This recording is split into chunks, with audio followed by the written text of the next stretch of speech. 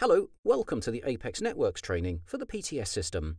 This is part of our online training program developed by Apex Networks to assist you in getting the very most from your software. This short video will cover rate cards. We recommend you play this video on a separate device from that you are setting your system up on. This will allow you to pause, rewind, and keep pace of your progress without having to switch screens. A rate card is used to price work when invoicing.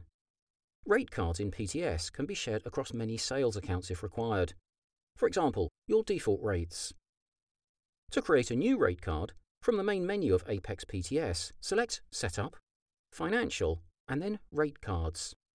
Click the New Rate Card button. A rate card consists of many methods to price work. Apex PTS can price transport work either by mileage, by time, or for a given journey from one library address to another. Default patient transport rates are the main method for pricing work, and they consist of the following pricing methods: call-out charge, mileage rates, delay rates, and hourly rates. Users will also be able to create mileage bands, so mileage can be priced incrementally.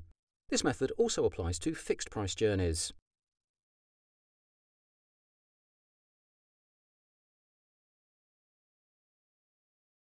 The next section is additional patient rates.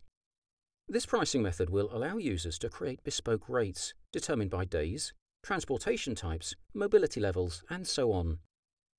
If you plan to invoice through your system for event work, the event rate section will allow you to do so.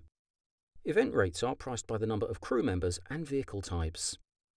Contract hire rates will allow you to set a pricing method based on set times or by shifts. Enter the rate card's name and click Save.